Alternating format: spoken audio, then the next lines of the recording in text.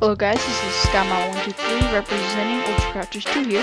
Today I have another cool machines episode for you guys, and I finally came up with this cool machine here, sent in from one of our good viewers and friends, Promenade Kid. He had finally told me after, we were talking, he said that to use the high voltage transformer. That was my only problem with creating the other one. As you can see here, this is the layout. It takes a lot more ice this time than it did before, and we got an NVMe and I've got some thermometers here. Installed this mod, thermometers. And as you can see, I've got a lot more guys because you need a lot more ice for this. And that's a little bit overpowered, but you know, oh well. So why don't we just go and destroy this torch right here and see how much EU it produces. Let's do that, and just showing here.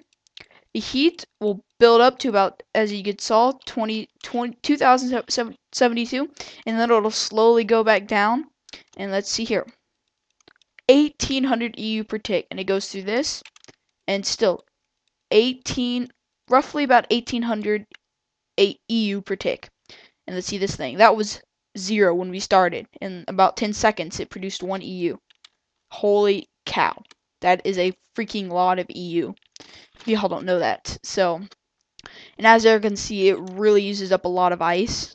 So, and if you can't notice, it's slowly but surely going down, and the ice is just going everywhere. And I actually think with this design here, with them so far apart, that it actually may not create enough snow. But I mean, I've cut so much here that I mean, this thing produces 1800 EU per tick. As long as it has the ice that it needs, it will never blow up. Let's check again. Yep, slowly going down. Let's check the MFE. Holy crap, 2.4 million EU in what, like 20 seconds, 30 seconds, something like that. Yeah, so this is an incredible reactor, and but I mean, it does have chambers, so that does add on to it. It's got one underneath too, so that's an additional 5 chambers on it.